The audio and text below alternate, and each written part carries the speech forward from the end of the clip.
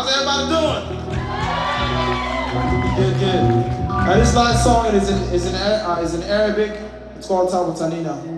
Now, when I wrote this song, I thought about my brothers and sisters that were forced to watch their house getting burned down. I thought about the family that was forced to run away from home because of the war. And also thought about the little kids that doesn't have food to eat. It's called Taboo Ta Nina. The basic meaning of the song, it talks about we want peace, we want freedom, we want justice, and we want to live a happy life in our nations. Here we go.